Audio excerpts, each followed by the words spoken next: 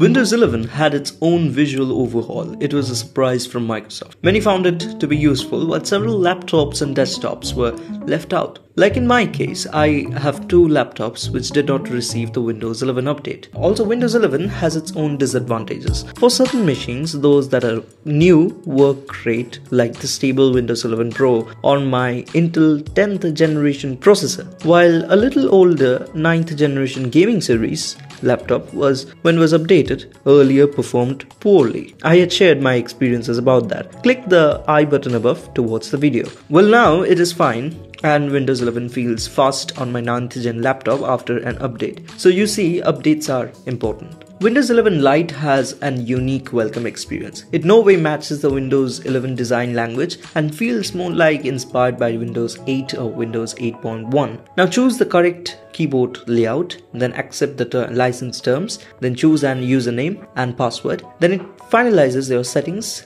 It also shows you messages while logging into your account. The wallpaper looks like Windows 11 from wish.com. Whatever. Now, the first thing that you will notice is that the several effects are disabled by default. You can't get transparency, animations, and while moving the windows, the contents are not visible. Also, thumbnails are disabled. Even if you see, there are several applications that are missing. For example, Microsoft Store itself is missing. Windows 11 Lite has the most minimum set of applications. Whatever is required to help you get started. Full stop. That is it. It is low on the CPU, takes an incredibly low amount of storage. Windows 11 fitting within just 10 GB itself is something unbelievable. Since there is no bloatware, Windows 11 Lite is trimmed down and takes only this much amount of RAM. I was comparing this with my Windows 11 official build from Microsoft. This is with the screen recorder on, and as you can see in the task manager, the CPU usage is quite low, and this is without the screen recorder.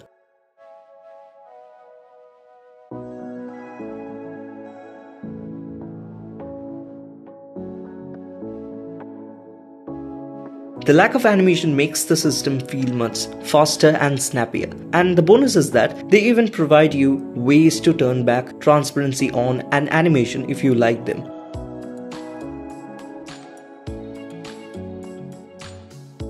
Windows 11 Lite has even brought subtle changes in the system. One of them is the Windows plus X menu. There are several new entries there. The rest of the things work. Talk about changing themes, wallpapers, colors, sounds, surfing the web is fast and snappy. The entire system feels very lightweight. Even it performs well on Geekbench, and the performance is almost equivalent to that of Windows 11. Well, Windows 11 has not been trimmed properly. There are missing softwares and their references are still there in the system. The unavailability of any browser pre-installed made my life difficult. The Fluent Photo Viewer app has been replaced with the legacy Windows Image Viewer. They have a compressor app which claims to compress Windows 11, but unfortunately running that app in my machine does nothing, and it takes forever to compress Windows. The CPU usage is identical to my Windows 11 stable on this machine when it was freshly installed. The Windows plus X menu does not work completely. Many of the options don't launch the correct apps. I mean, the apps are not present, but the references are there, as I said earlier. After installing Windows 11, I was pretty much stuck there. Felt like an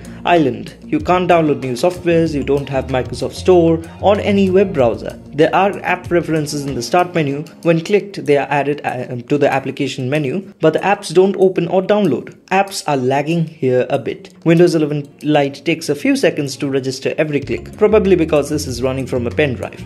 I appreciate the fact that Windows 11 Lite was at least usable from a pen drive. The original version of Windows would have performed worse. Also, File Explorer does not show thumbnails by default, which is not appreciated. The Bluetooth did not work for me. Although the dongle was previously supported by a stable build of Windows 11, this version just won't recognize the dongle. Well, last but not the least, since this is an unofficial build, you won't get updates. And even if you do, your system might just get blocked someday by Microsoft.